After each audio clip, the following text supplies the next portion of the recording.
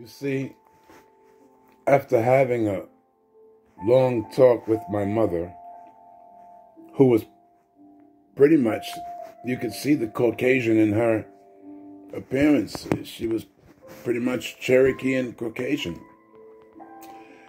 What I was able to get and retract from that conversation we had was the sun can help you stay alive, stay warm, grow the things that grows around you. That the sun can destroy you too close from the heat and you're done, complete. The weather, the cold, the ice age, they talk about how it changed our features, how the Madonna went from black to white. That must have been a hell of an ice age, huh? Ice age. Long story short, elements cannot dictate. They can demise or bring to rise. They could make things wonderful. Nice weather, cool breeze, cold breeze, dangerous, super cold, freezing. So my point I'm trying to make is there's no blueprint in the elements. There are, however, in our genes. It's our genes that will dictate our appearance, whether we have a hue or we don't have a hue. The key to the universe is we need to do research.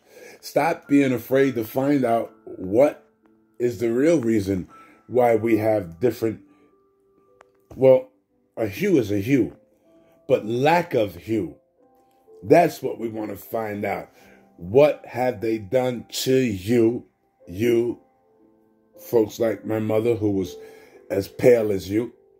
What have they done to rape you of your hue? And that's the key that will unlock color. We can unlock color because, just because we'll know that it's a defect, not an effect from the sun or the ice age. It's a defect from mankind's genetically engineering our brothers and sisters to be hueless. Animal genome. They have a tiger. Cats come from that family, the tiger family. They also come from the skunk family. So I can't really give it to you there, but I'll give it to you with dogs. Dogs come from wolves. The wolf. How do you bring a wolf to your home and trust it around your child, and to your amazement, actually see that this creature is capable of loving your child? It's called genetic engineering. The wolf, genes of the wolf were used, and genes of a human were used. This is the genetic engineering that would domesticate a wild beast to bring it in your home. You have to remember, mankind is the wildest beast.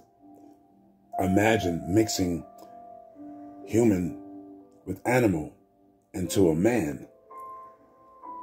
Imagine that. The things you could get him to do if given the right reward. What do we do for our dogs? After they've done something, we give them a reward. So they'll do it gratefully. We won't go that far into it. Genetic engineering. Check it out. Check into it. Before you consider yourself black or white, before you take on that mental virus, do some research. Genetic engineering. Find out why you're lacking a hue. And they're telling you to call yourself white and telling you that you're supreme. They're really afraid of you guys.